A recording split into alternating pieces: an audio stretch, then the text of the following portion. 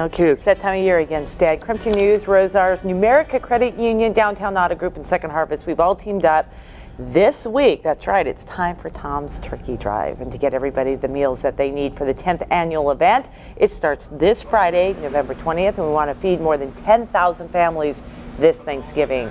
And we want to say a very big thank you. We already had some donations starting to roll in from folks sending us envelopes and so forth. And we also got a huge donation yesterday from Hirai Farms.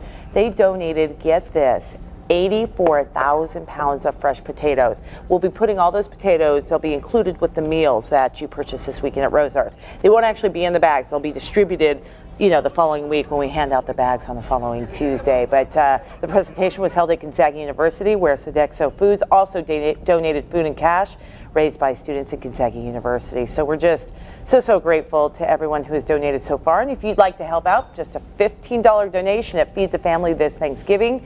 And you can find all the information on Tom's Turkey Drive by going to our website. And also you can just visit us at any area Rosar's this Friday or Saturday and pick up a meal. The community continues to impress. This is such a huge undertaking every year. Every year they raise the goal, and off to a great start. 84,000 pounds of potatoes. 84,000. They couldn't even fit them all yesterday. Still had some packing to do. So they brought us some semi-trucks yesterday. When I say us, really they brought them to Second Harvest. That's where they're making the donation. And then they'll bring in some more in time for Tom's Turkey Drive. So we're so grateful. They do so much. It's a family farm, Hirai Farms. So grateful to them. All the individual support as well. Okay. Yeah. Friday it kicks off officially.